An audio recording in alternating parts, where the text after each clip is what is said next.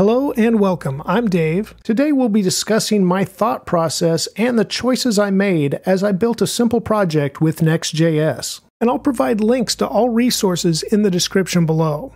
I'll also provide a link for you to join my Discord server where you can discuss web development with other students, and you can ask questions that I can answer and receive help from other viewers too. I look forward to seeing you there. Hey guys, hello and welcome. I've had lots of video requests and I'm looking forward to starting a new series next week. That said, I want to do something just a little bit different today. When it comes to projects, sometimes I'm asked how I know what to build, and then after that, how I know how to build it. So today I want to walk you through my choices, my decision process in building a Next.js React application. Just a simple one, but nevertheless walking through the steps that I took and the decisions that I made. And I'll still provide the code for the project in GitHub if you want to look at that. However, you might also want to try to recreate this application on your own as a challenge and then look at my code. Either way, I'm not going to walk through like I usually do in a tutorial and show you the code step by step and how to write it all out.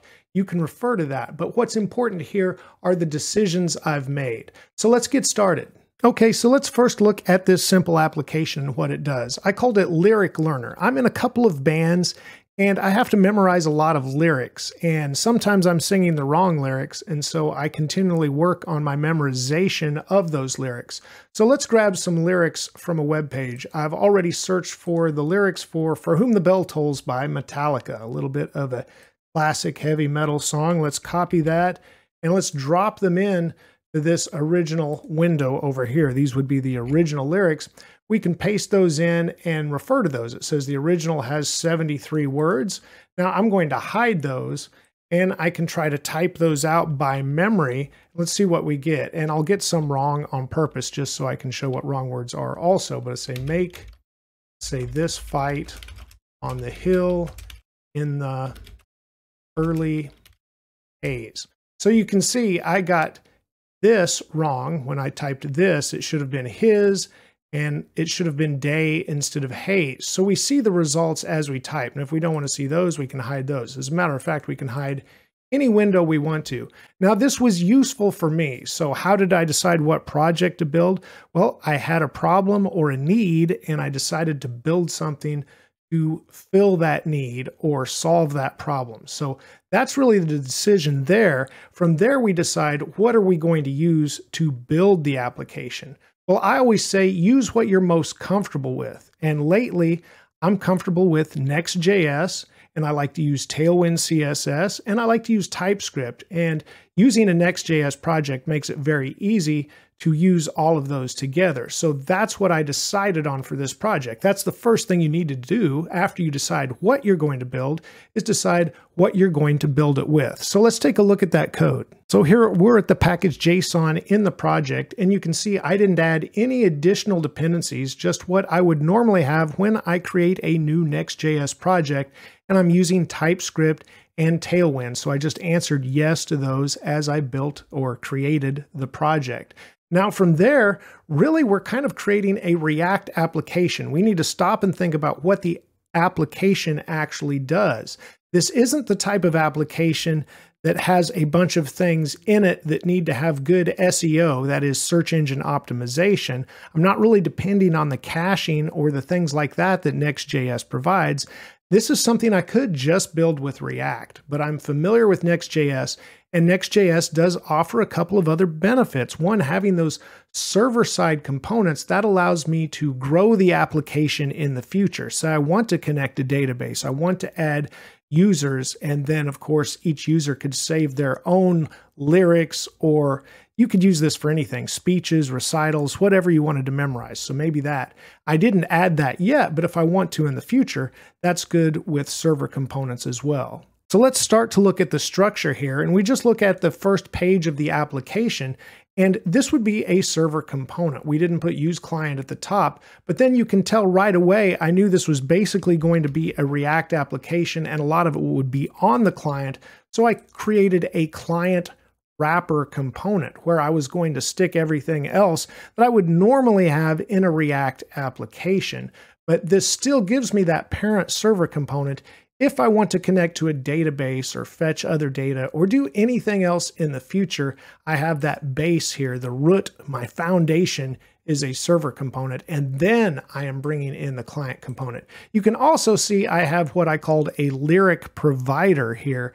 Now this provider is from a React context, and we'll get more into that in just a little bit. So what did I do at first? Well, I just started building. That's what I usually do when I'm figuring everything out. And then I kind of organize a little bit later. So in this client component called client wrapper, and we start with use client here in Next.js, I just started to build the application. But as I start to build the application, things become clear. And if we look back at the application, and I'll unhide this, you can see this original and where I type, the original and the learner columns, are basically identical. Now results is a little bit different with what we do over here, but we can type into either one of these fields. They're both actually text areas. And that's because I'm using the same component for both. When you start to write duplicate code, you realize that, hey, that could be the same component. So we broke that out into a separate component. I called it lyric column because they both hold the lyrics for my purposes. It could be a speech again or whatever, but that's what we did here. So then once I started to build, I started to see patterns.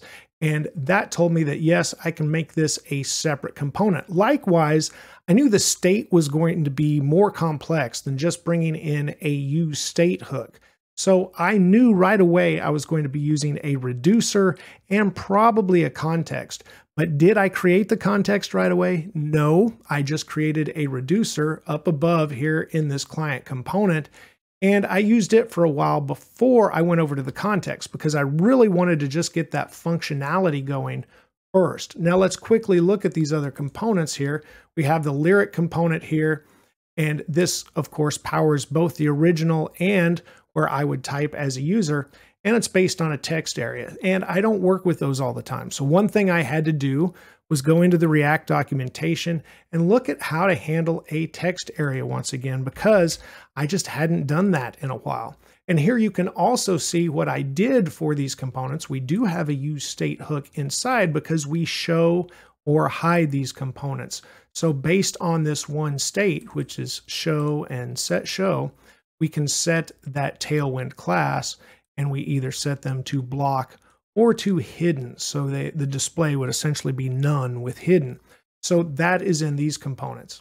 Now let's once again go back and look at the application quickly. And here's the results column. It's different. This is a div. This is a big div, not a text area. And then inside of here, we are putting in spans essentially that show either this was green for, hey, we got it right, or red that we got it wrong. So it looks a lot like these, but it is different. So let me bring that up quickly then in the code as we look at the results column component and see how we had to handle this. One thing that I had to work on just a little bit is the Tailwind CSS handling the flex box. And notice if I bring this back up, they're all here at the top. They're not spread throughout. But this was a little bit of a trick here because we have this div that needs to grow just like the text areas do. But then once we do that and we set it to flex grow and we start dropping in flex items, you'll get the first one at the top and the next one will be halfway down here, and they start to stretch to fill out this area. So what you want to do is put another div around them that is not set to grow, and it just grows with the content. So that is how I set that up. And you can look at the code for that. It just took just a little bit more thought there. Also, notice we've got results.map right here. Now we're passing in results as a prop, and that eventually comes from this client wrapper where we're getting it in a context here at the top, and here's the results. Now that's an array. Normally, if we go and look at the context, which is the most complicated looking thing in this application, but normally if we create that, and I'll find here where it is created as we pass it down, we have a hook in here, use lyric context, and we're creating results right here before we pass those down. And we map over them. In a component, we would do that, and that would be that. We would essentially be able to display results at that point.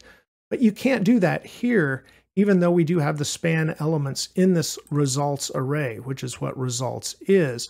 Once we get back into our results component, we once again need to map over results. And so then you can see I just took whatever the element was and returned it once again, but that goes ahead and displays those results in this component after it was received in the client wrapper through context and then passed down to the results component. So as I mentioned, the most complex thing you will see in this entire application is the context, and it also has a use lyrics hook as well that is created here.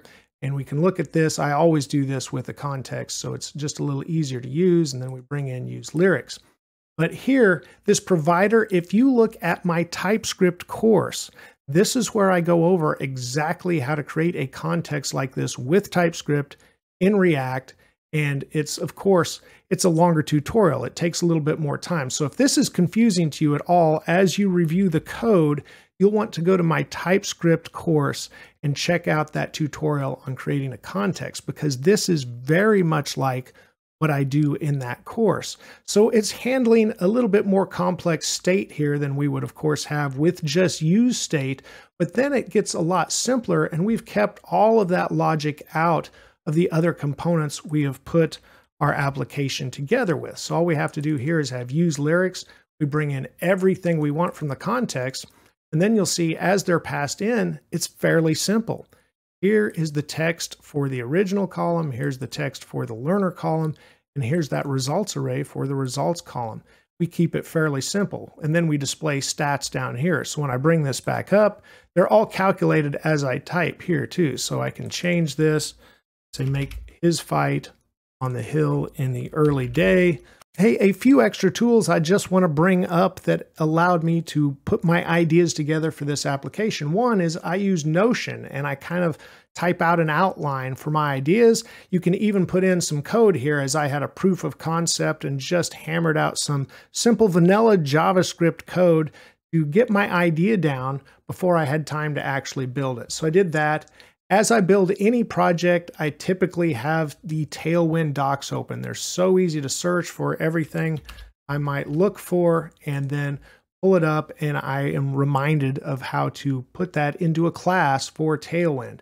And then I use JavaScript Playground, just a playcode.io, just a website I found when I think I Googled for JavaScript Playground actually. And it can put up some other templates. And that's where I hammered out that basic code before I put it into Notion.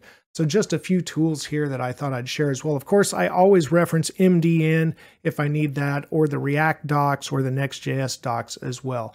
But I wanted to share the tools I used as well as I was building this simple application. So I'd like to get your ideas on this, share your notes, look at the code, any issue you see, or if you think there'd be a new feature to add. I'm going to read the comments. Of course, you could also talk about it on my Discord, wherever you want to put that information. This is just a little bit different tutorial to show you my thought processes, and I'd love to get your feedback on it as well. I hope this has helped you kind of think about building an application, at least those of you that have asked me how I do it. I hope this has helped you look into my thought process a little bit. So identify what you want to build, or a problem you want to solve, a need you have, and then think about what you're going to use to build it. And then I like to start building right away. And from there, we apply kind of the best practices, organize the code, separate everything out. So that's my personal process. I hope this tutorial has helped you as well. Remember to keep striving for progress over perfection, and a little progress every day will go a very long way. Please give this video a like if it's helped you. And thank you for watching and subscribing. You're helping my channel grow. Have a great day, and let's write more code together very soon.